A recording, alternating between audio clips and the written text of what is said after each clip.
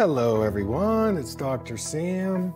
I'd like to welcome you to my EyeClarity podcast. This is a show that offers cutting-edge information on how to improve your vision and overall wellness through holistic methods. I so appreciate you spending part of your day with me. If you have questions, you can send them to hello@drsamberne.com. Now, to the latest EyeClarity episode.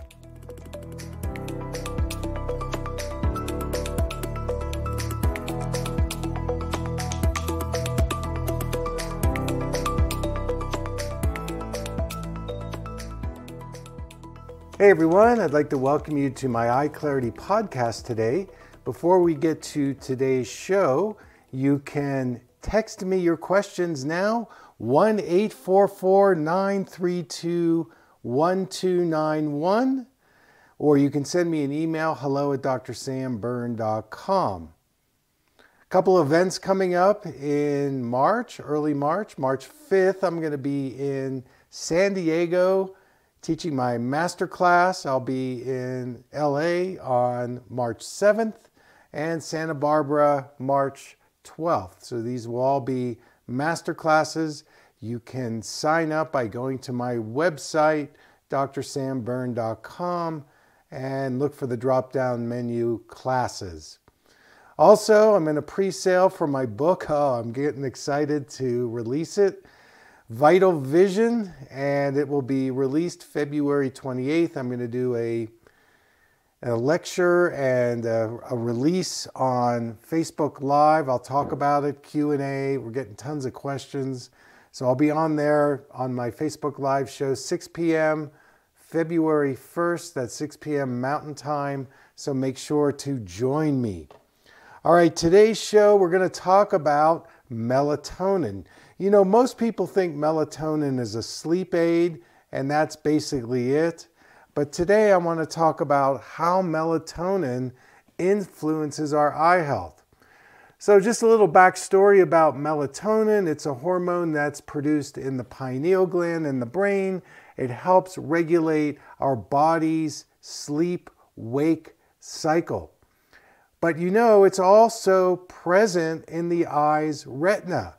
And it's pretty interesting when you have melatonin in the retina, and also it's also regulating our circadian rhythms as well as protecting the retina against oxidative stress and inflammation.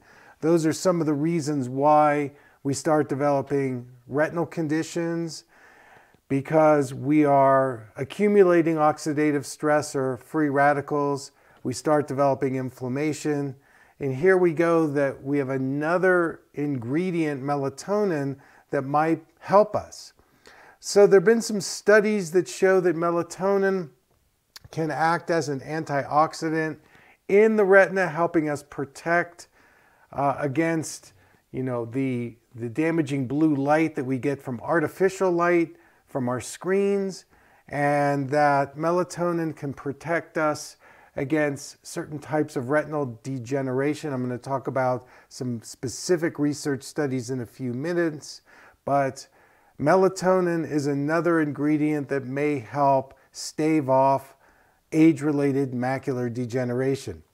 So we know that the retina is a light-sensitive tissue that captures the captures the light. The photoreceptors capture the light, turn it into an electrical impulse, and then it goes back to the brain where we begin to access vision and perception. And so when these receptors, of course, in the retina, what they can do is they can actually increase our connection to our morning, afternoon, and evening cycles. Of course, melatonin is used sometimes as a supplement to improve our sleep. It's also been known to help improve our immune system. But the bottom line is that melatonin can help us with reducing oxidative stress in the retina. Okay, I'd like to talk about one study that combines melatonin, zinc, and selenium before you go to bed, And in this study, it actually helped improve age-related macular degeneration. And I will put the research paper in the notes so that you can look it up.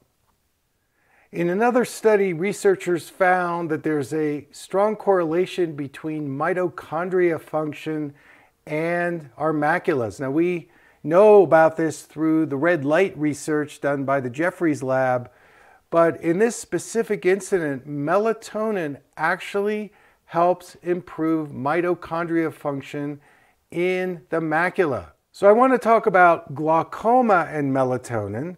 So first, let's just say this, that in glaucoma, this is a vascular disease, and in open-angle glaucoma, for example, the eye pressure is very high.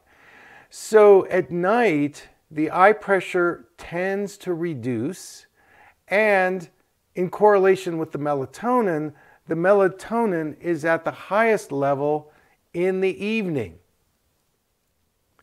The ciliary body is the part of the eye that helps produce the fluid and the aqueous flow. And so in glaucoma, either you're not producing enough fluid or there's obstacles in the fluid flow.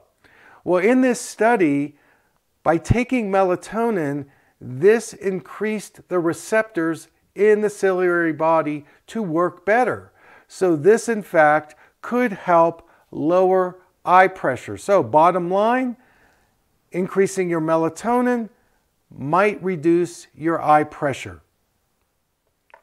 Okay, let's talk about night vision. I get a lot of questions on night vision, night blindness. And there was another research discovery which showed that there's a relationship between melatonin and glutathione. And that if you increase melatonin, you actually increase glutathione levels. Now, this isn't known very well, but glutathione actually can also help improve night vision. We know it improves lens health because I've talked about the relationship between cataract formation and low glutathione levels. But now the discovery is when we increase our glutathione levels, we can see better at night. In some other studies, the condition uveitis, which is an inflammation of the uvea, that's mostly the middle part of the inner eye. A lot of times uveitis is connected with autoimmune disease or just chronic inflammation and infection. But the studies show that taking melatonin may reduce uveitis.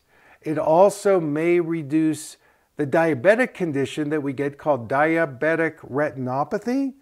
And the third condition that melatonin may be able to help is optic neuritis. So the optic nerve is the disc that's in the back of the retina where all the nerve fibers connect into the brain.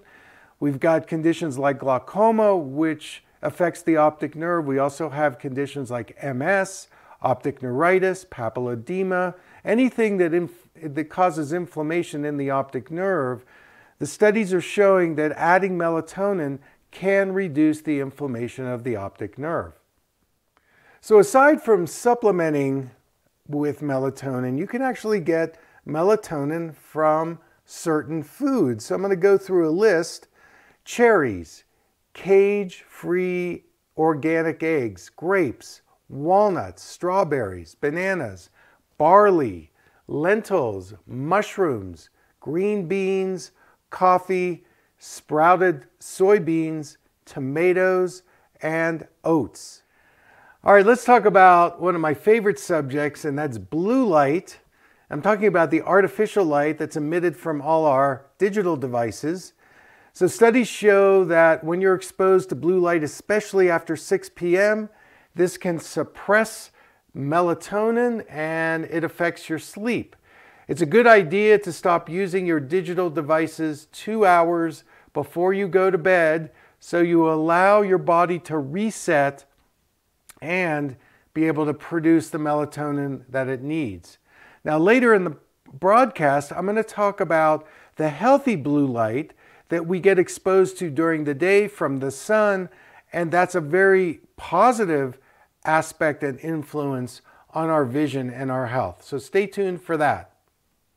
So this last point is interesting. It's related to melanopsin, which is a type of photoreceptor that's in the retina.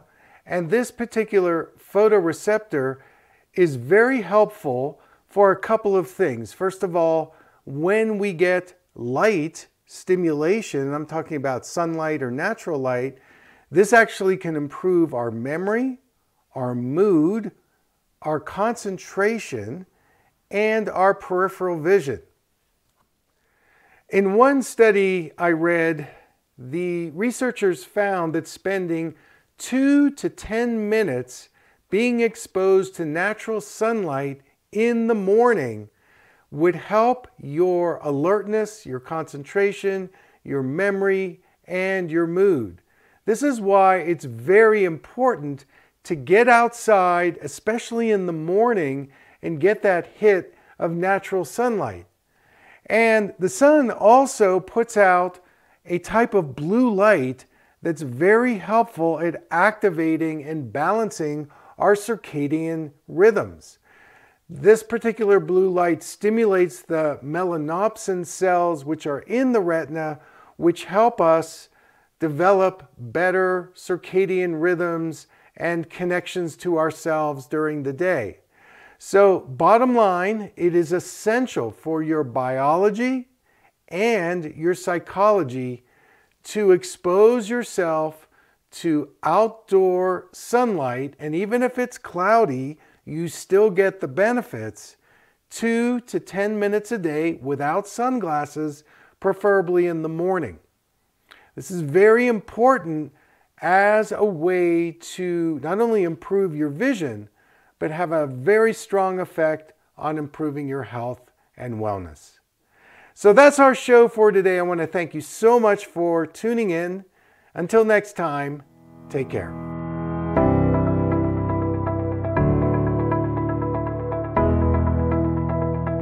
Thank you for listening. I hope you learned something from the EyeClarity podcast show today. If you enjoyed the episode, make sure to subscribe on iTunes or Spotify and leave a review. See you here next time.